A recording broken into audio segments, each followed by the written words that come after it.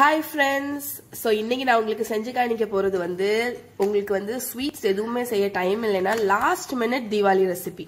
So கொஞ்ச நேரம் உங்களுக்கு இருக்கு ஒரு செமையான யம்மியான ஒரு ஸ்வீட் பண்ணனும் அப்படினா இந்த ரெசிபி பண்ணலாம். இது குலாப் ஜாமுன் இல்ல, இதுக்கு பேர் மக்கன் பேடா. So இது ஈஸி ஆக்குறதுக்கு வேண்டி நான் இன்ஸ்டன்ட் குலாப் ஜாமுன் மிக்ஸ் வச்சு தான் யூஸ் பண்றேன். So MTR ஓட இன்ஸ்டன்ட் குலாப் ஜாமுன் மிக்ஸ் தான் யூஸ் பண்றேன். So first மக்கன் பேடானா என்னன்னு சொல்லிடுறேன். கிட்டத்தட்ட குலாப் ஜாமுன் மாதிரி தான், பட் அது ஃபிளாட்டா இருக்கும். உங்களுக்கு கொஞ்சம் டார்க் கோல்டன் கலர்ல இருக்கும், நல்ல டார்க் பிரவுன் கலர்ல இருக்கும். அதுக்கப்புறம் உள்ள ஸ்டஃபிங் நட்ஸ் வச்சு ஸ்டஃப் பண்ணியிருப்போம். ஸோ அதுதான் குலாப் ஜாமுனுக்கும் மக்கன் பேடாக்கும் உள்ள டிஃப்ரென்ஸ். ஸோ இந்த குலாப் ஜாமுன் மிக்ஸை ஃபர்ஸ்ட் ஓப்பன் பண்ணி இந்த கிளாஸ் பவுல்ல நான் போட்டுற போறேன். ஏதாவது ஒரு பவுல்ல போட்டுங்க.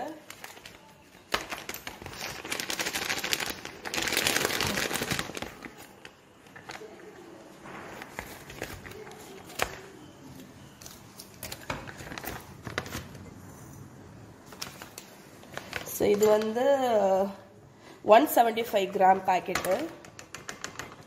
இப்போ யூசுவலா தண்ணி ஊற்றி வெறுவோம். இப்போ நம்ம இதுல பால் ஊற்றி வெறுவ போறோம். ஸோ ஃபர்ஸ்ட் நான் சப்பாத்தி மாவு எது வெறுவதா இருந்தாலும் ஃபோர்க்கை வச்சு ஸ்டார்ட் பண்ணிட்டு கையை யூஸ் பண்ணுவேன். ஸோ மாவு நல்லா சாஃப்டா நீங்க மிக்ஸ் பண்ணிக்கணும்.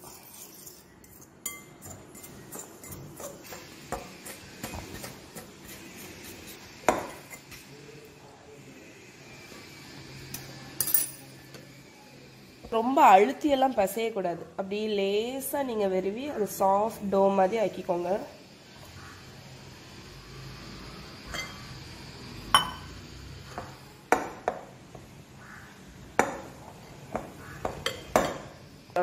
ஒரு அரை மணிக்கூறாவது இது அப்படி ஒரு மூடி போட்டு மூடி ஓரத்துல வச்சிருங்க. ஸோ இது ரெஸ்ட் ஆயிட்டு இருக்கிற டைம்ல நம்ம சுகர் சிரப் பண்ணிடலாம். டோ ரெஸ்ட் ஆயிட்டு இருக்கிற டைம்ல நான் ஃபில்லிங்குள்ள திங்ஸ் எல்லாம் எடுத்துட்டேன். நான் இன்னைக்கு கேஷ்யூநட், பாதாம், கிஸ்மிஸ் இந்த 3 தான் யூஸ் பண்ண போறேன். நீங்க யூஸ்வலா மக்கன் பேடால போட மாட்டாங்க, வைக்க மாட்டாங்க உள்ள. ஆனா சாக்லேட் சிப்ஸ் இருந்துச்சுன்னா அது வச்சீங்கன்னா கூட சூப்பரா இருக்கும். ஃப்ரை பண்ணும்போது அந்த சாக்லேட் மெல்ட் ஆகி சூப்பரா இருக்கும். எந்த நட்ஸ் வேணாலும் யூஸ் பண்ணலாம். ஸோ இது எல்லாத்தையுமே நான் இந்த சாப்பர்ல போட போறேன், எங்கிட்ட உள்ள இந்த சாப்பர்ல. ஸோ இது வச்சுட்டு நான் பொடிசா கட் பண்ணணும். அதுக்கு வேண்டி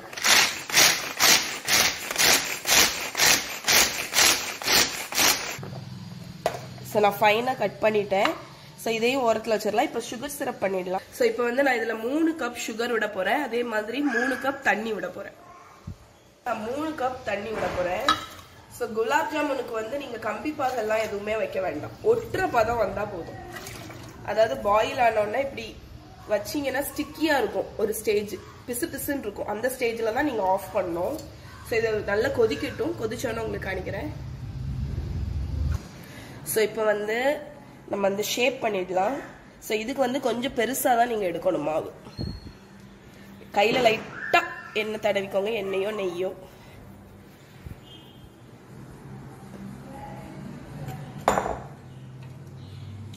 ஸோ இந்த மாதிரி பால் மாதிரி ரோல் பண்ணிட்டு இப்படி ஃப்ளாட்டன் பண்ணிட்டு இதுல நட்ஸ் எடுத்து உள்ள வைங்க. குங்குமப்பூ கூட நீங்க வச்சுக்கலாம் உள்ள.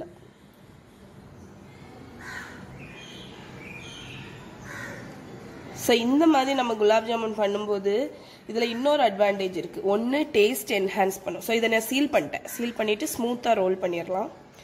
ஒன்னு டேஸ்ட்டை என்ஹான்ஸ் பண்ணும். அதுக்கப்புறம் இன்னொன்று என்னன்னு பார்த்தீங்கன்னா, சில பேத்துக்கு குலாப் ஜாமுன் சென்டர்ல வேகாம இருக்கும்ல, வேகாம இல்லை சென்டர்ல சிரப் அப்சர்வ் ஆகாம இருக்கும்ல. ஸோ இந்த மாதிரி நீங்க பண்ணும்போது சென்டர்லயும் சூப்பரா ஊறி இருக்கும். ஸோ மக்கன் பேடானால இதை நான் ஃபிளாட் பண்ணிட்டேன். ஸோ இப்படிதான் பண்ணணும்.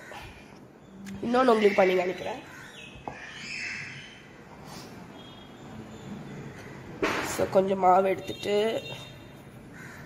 எப்பவுமே குலாப் ஜாமுன் ஸ்மூத்தா வரணும்னா நீங்க அழுத்தி உருட்டணும். இப்படி அழுத்தி ஷேப் பண்ணீங்கன்னா உங்களுக்கு அந்த கிராக் எதுவுமே வராது. அதுக்கப்புறம் அதை ஃபிளாட் பண்ணிட்டு நட்ஸ் எடுத்து தாராளமா வைங்க உள்ள.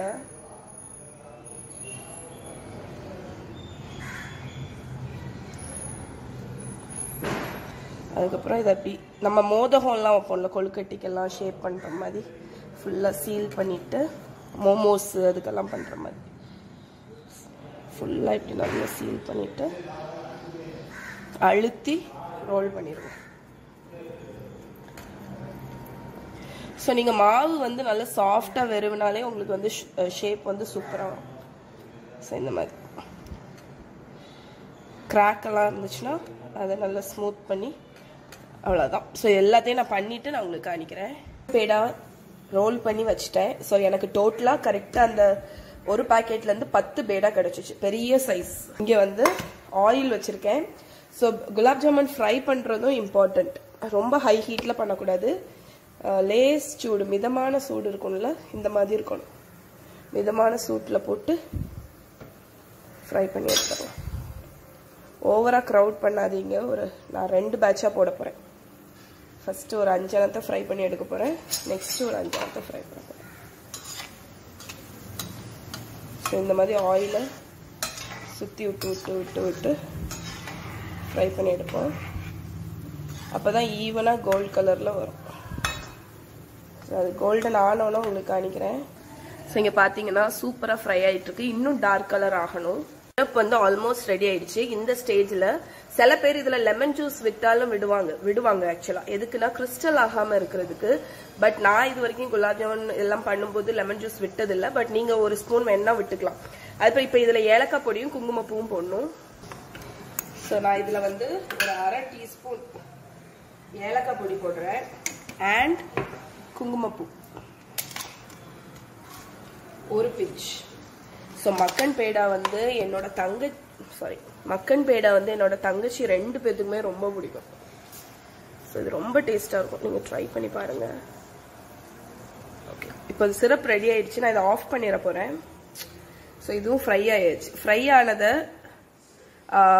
இது வந்து வார்மாக இருக்கணும். நீங்கள் சிரப்பு போடும்போது ஒன்று குலாப் ஜாமுன் அந்த மக்கன் பேடா வந்து ஹாட்டாக இருக்கணும், சிரப் வந்து வார்மாக இருக்கணும். இல்லைன்னா வந்து இது வந்து ஹாட்டாக இருக்கணும், அது வந்து வார்மாக இருக்கணும். ஓகே, அதான் வந்து குலாப் ஜாமுன் ஈஸியாக அப்சர்வ் பண்ணுறதுக்கு ட்ரிக். பர்ஃபெக்டாக அப்சர்வ் ஆகும். ஸோ இதுதான் மக்கன் பேடாவை நீங்கள் ட்ரைன் பண்ணக்கூடிய சரியான ஸ்டேஜ். இதை நம்ம எடுத்துடலாம். ட்ரைன் பண்ணி ஐயோ சாரி. ஓகே,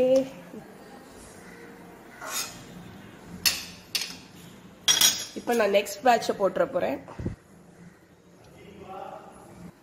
ஸோ நீங்கள் ஃப்ரை பண்ணும்போது இது கொஞ்சம் பெருசாகும். அதுக்கப்புறம் இதை சிரப்பில் போட்டு அது அப்சர்வ் ஆகும்போதும் கொஞ்சம் பெருசாகும். ஸோ நல்ல பெரிய சைஸாக இருக்கும். ஒரு மக்கன் பேடா வந்து ஒரு சர்விங்க்கு கரெக்டாக இருக்கும். மோர் தேன் இனஃப்னு சொல்லலாம். பர்ஃபெக்டாக இருக்கும். தீபாவளி நீங்கள் பார்ட்டி ஏதாவது வைக்கிறதா இருந்தால் சூப்பராக இருக்கும். செம்மையான ஒரு டிஷ்ஷு. ஸோ நம்ம சிரப்பும் நல்லா இதாகிடுச்சு. சூப்பராகிட்டு சாஃப்ரான் கலர் இன்ஃப்யூஸ் ஆகி இருக்கு. இதில் நம்மளோட மக்கன் பேடாவை போட்டு இது வந்து அப்சர்வ் ஆகுறதுக்கு ஒரு 2 hours ஆகும். ஸோ இது இருக்கட்டும். மூடிங்க. ஸோ மூடி வச்சிடலாம். இது ஃப்ரை ஆனோன்னா இதையும் எடுத்து அதில் போட்டுட்டு அவ்வளோதான். 2-3 hours வச்சுருங்க. அதுக்கப்புறம் நல்லா அப்சர்வ் ஆகிடும். அதுக்கப்புறம் சர்வ் பண்ணலாம். எவ்வளோ தூரம் பெருசாக இருக்கு பாருங்க. நான் போடும்போது எவ்வளோ சின்னதாக இருந்துச்சு, உடனே அப்சர்வ் ஆகிடும். ரெடியா எப்படி அப்சர்வ் ஆயிருக்குன்னு பார்க்கறதுக்கு பாருங்க. செம்மையா இருக்குல்ல, சூப்பரா அப்சர்வ் ஆயிருக்கு.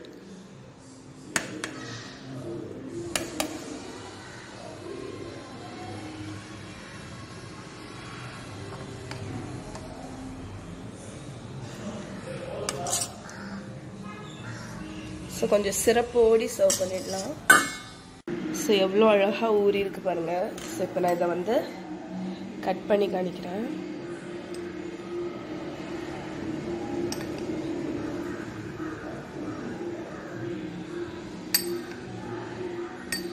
எவ்வளோ சூப்பராக வருது பாருங்க. இதான் மக்கன் பேடா.